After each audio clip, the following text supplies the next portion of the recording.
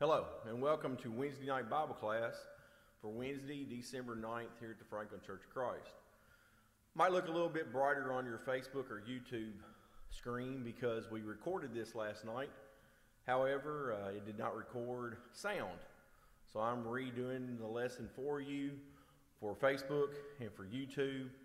And we're coming to you from Thursday morning, December 10th, from here at the church building. So I hope you find this lesson well. I shared these announcements last night with ones that were in attendance. Please continue. We are having Sunday school on Sunday mornings at 9:30 and worship at 10:30. And also, we are having in-person services on Wednesday nights at 6:30 p.m. Everyone counts. We're collecting again this coming Sunday. It was last Sunday morning. And as I said, we're collecting again this coming Sunday. The collection box is out in the foyer. If, however, you cannot make it to the building, just please call us at the office or send the donation to the church building. Angel Tree gifts, if you're participating in that, those gifts need to be returned to the church building by this coming Sunday, December 13th. And also, if you see there at the bottom, Christmas caroling, we're going to do this a little bit different. You will receive a one call either tonight or tomorrow about Christmas caroling, but all those that would like to participate are asked to show up at 2 p.m. I'll have assignments for everyone, and we'll be ready to go this coming Sunday, December 13th at 2 p.m. to go out and safely do some Christmas carolings to our shut-ins and others that have not been able to get out during all this COVID-19 pandemic things going on. Let's pray. Dear Father, we thank you for today, and we thank you for all the many blessings that you bestow upon us. We ask and pray that you be with all those on our prayer list, and be with all those in our number that are just out on their daily walk with you, whether it be at home, on the job, doing schoolwork, whatever the case may be. Dear Father, just continue to be with us, and we ask you to bless our lives, and let us continue to bless you with our daily walk and our lives that we live for you on that daily basis. Thank you again for sending your Son. It's his name we pray. Amen. Well, we've been continuing our series on Wednesday nights called Lost and Found. And we've been doing this just trying to find some good things in our lives that we need to focus upon, and then losing maybe some of the bad things to help us better acquaint ourselves with you as our Heavenly Father and with Jesus Christ in our lives. This week we're going to discuss trying to lose some excuses in our lives. Hopefully we can learn how excuses get in the way of us fulfilling our service to God. So that's what I hope to get across today, or tonight, from last night, with the word excuses. If you think about the word excuses, what does it mean? Well, the noun form of the word is a reason or explanation put forward to defend or justify a fault or offense. And then if you look at the verb form version of the word, an excuse, to exempt from a task or obligation, to serve as an explanation that vindicates or justifies an action. So really, what's the big deal with this word? Well, if you look at it from a real perspective, you look at this little slide right here, excuses. Basically, the excuse is the lie you tell yourself to make yourself feel better about justifying your lack of responsibility for your own life and the life of your family. An excuse is a lie. And we try to have those, and we try to give reason to them, but if we ultimately look at them, if we use excuses in our lives, we are ultimately lying to ourselves and we're lying to others around us. So we have to be careful of this. I shared this little slide last night, and I share it with you this morning. There's an important distinction between two words. Well, you say, I have a reason for something in your life, or you don't really say it's an excuse. You might give an excuse and try to make it a reason, but that's not the case. They are two totally different words. And a reason is an explanation given to an event or a series of events. It's an actual explanation of why you were not there, why you couldn't come, why you couldn't participate. An excuse is intended to lessen your responsibility, lessen your simple liability to that. You know, it's your accountability to something, and you give that an excuse. It's supposed to lessen what you're supposed to do. But in all reality, it could be a lie to why you're trying to get out of that. And I'm going to show you that. This lady kind of gave this on the internet. It was a nice little chart there by Kelly Rudolph, and that's why I shared it with you. So if you look at it, you might have some specific reasons in your life that you might not be able to attend something or go somewhere, go to work, go to school. Your reason is, I got sick. Well, yes, we do get sick. We get sick and we cannot go. We can't get out of bed. We can't get away from the bathroom or something in that regard, so we do get sick. So that is a legitimate reason. Sometimes we have to go to a funeral. We have to go to someone's funeral because they're either kin to us, they're our best friends, or we just want to be there for the family. So we take off of work, we take away maybe another function that we had scheduled, and that is a legitimate reason to go to a funeral. Another maybe reason you might use, I've been called into work. Many of us have different job hours that we have. Maybe some of us work first shift, but we have to work longer hours. Or maybe we're working different shifts and we have to add an extra day. Those are legitimate reasons why you might not be able to attend a family event. Maybe a kid's sporting event. Or maybe even attending church. Unfortunately, work takes us away from church. So you have that reason. But then we come up with excuses. And these excuses. You hear it from your kids. You shared them as when you were children, or maybe you even still do it as an adult. I just don't feel well. Maybe you just got up on the wrong side of the bed, and you're grumpy and you're tired, and you call in to work sick that day, but then you go out shopping that day. Well, you used an excuse not to go to work. You see where I'm going with that? You used that excuse. I just don't want to be because my dog isn't feeling good. How many times have we used someone else in an excuse to get out of something? Well, my child has something going on. I can't come. My dog isn't feeling well, so I need to stay at home, like this example is going. Well, my spouse couldn't come, or this and that. You try to use somebody else and put the blame on them when the blame is really in your mind. And then you can just think of others in your life. I don't have time, I don't have this, I don't have it. You come up with an excuse, and we find that excuse to get out of something. Why do so many of us have all these excuses all in our life and everything that we do? Well, 4 weeks ago, I shared a lesson with you on the lesson of the best seats in the house, finding humbleness in your life.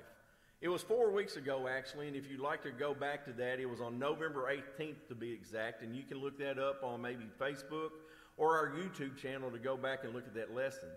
In that lesson, we talked about the time when Jesus was at the home of a Pharisee. He ended up healing a man on the Sabbath day, and they began to judge him. And afterwards, many started to fight for places to get closer to him, to learn more about who he was and what he was doing. He saw them fighting over these seats, and that is where we learned how to choose and work hard for the correct seat or the best seats in the house to serve the Lord. That story is continued in Luke chapter 14, verse 12, and we're going to read that passage in a moment. He begins to tell the host whom he should be and should not be inviting to his home. He was trying to get the point across of becoming humbler. And that's what we learned about 4 weeks ago, how to be more humble. And Jesus is going to take that on a little bit more here and help him be more humbler, but also understand the people that are giving him the excuse. He wanted him to make sure that he had the right people in the right seats at his house. So let's look at these passages from Luke chapter 14, verses 12 through 24.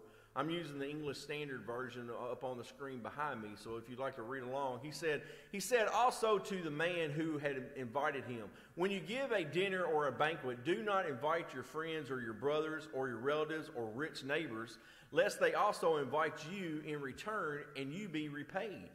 But when you give a feast, invite the poor, the crippled, the lame, the blind, and you will be blessed, because they cannot repay you. For you will be repaid at the resurrection of the just. Verse 15 continues, when one of those who reclined at the table with him heard these things, he said to him, blessed is everyone who will eat bread in the kingdom of God. But he said to him, a man once gave a great banquet and invited many. This is where he started in the parable. Jesus taught in these parables to tell stories for people to better understand, to get the point across. And here's where he starts that. And at that time, the banquet, he sent his servant to say to those who had been invited, come, for everything is now ready. But they all alike began to make excuses. The first said to him, I have bought a field, and I must go out and see it. Please have me excused. And another one said, I have bought 5 yoke of oxen, and I go to examine them. Please have me excused. And another one said, I have married a wife, and therefore I cannot come. So the servant came and reported these things to his master. Then the master of the house became angry and said to his servant, go out quickly to the streets and the lanes of the city and bring in the poor and the crippled and the blind and the lame. In verse 22, and the servant said, sir, what you commanded has been done, and there is still room. And the master said to the servant, go out to the highways and the hedges and compel people to come in that my house may be filled. For I tell you, none of those men who were invited shall taste my banquet. If we go back and look, if you go back at those passages and look, the parable of the banquet, in verses 12 and 14 of chapter 14, Jesus, as I said, is telling the host whom he should and should not invite and whom he should serve at this banquet, or at his home, excuse me. And then he goes on to tell him about this parable of the banquet, and he uses these examples, like I said, to get the point across in a little bit easier message. And then he began to hear what Jesus was saying about all these people beginning to make excuses. Remember, one said, I bought some land. I got to go check on it. Well, could he have not checked on it at another time? Could he have not just waited until after the time? Could he have not just gone to the home just for a short period of time and then gone and checked that line and just make an appearance? One had just bought the 5 yoke of oxen. Could he have not done that earlier in the day to go check those oxen that he just bought?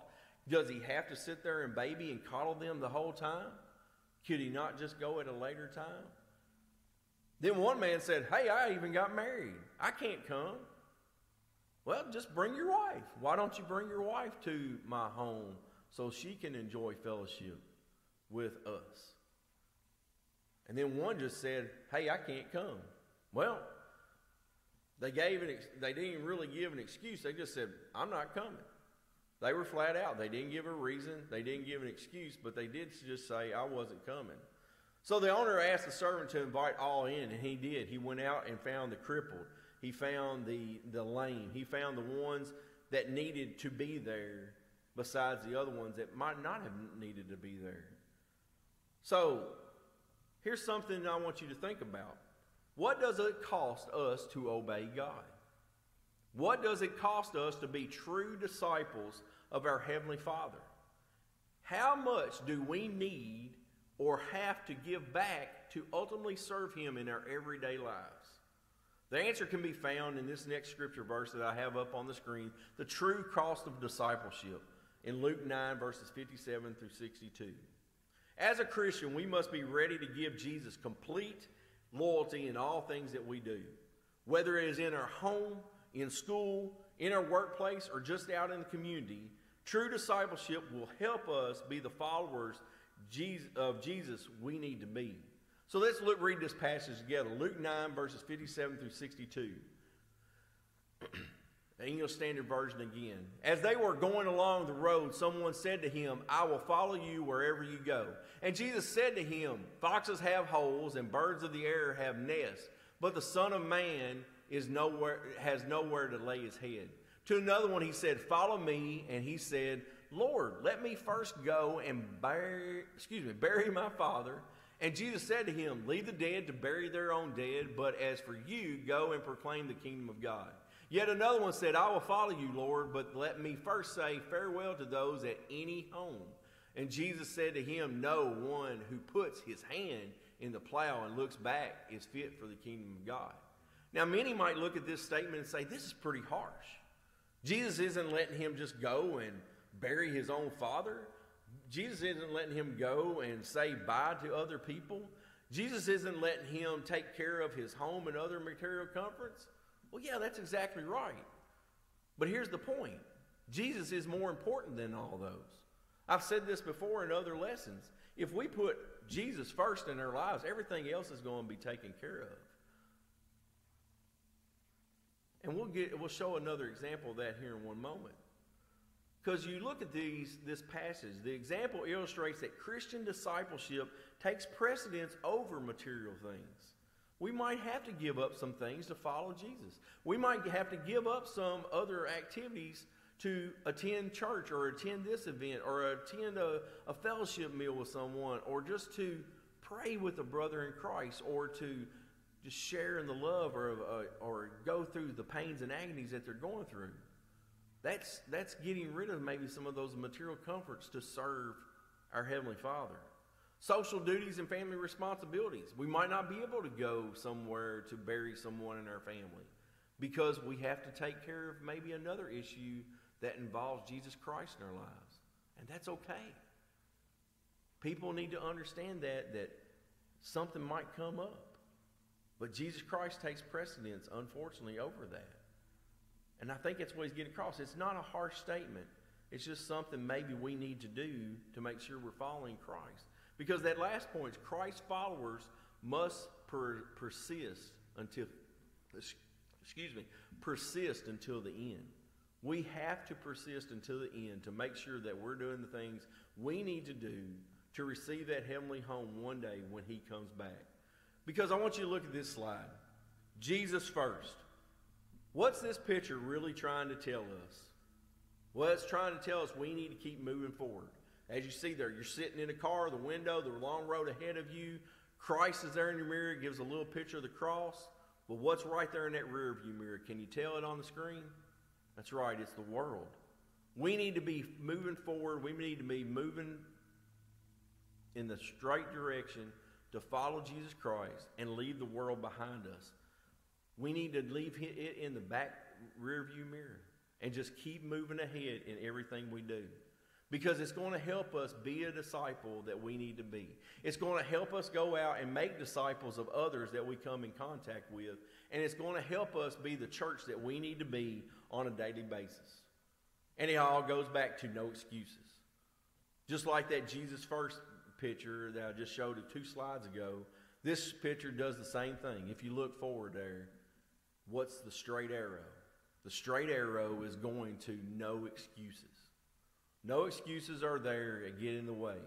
But what happens if we do have excuses?